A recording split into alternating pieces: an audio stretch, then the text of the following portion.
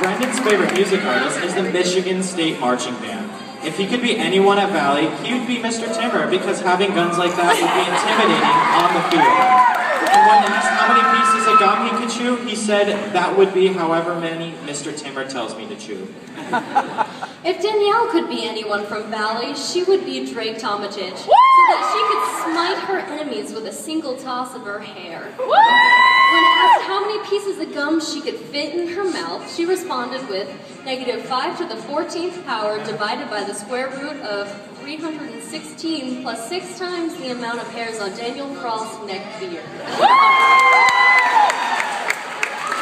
And if Danielle owned a diner in the 50s, she would name it Fresh Beats and Fresh Treats. I love now it! remember, those S's are replaced with $signs. Last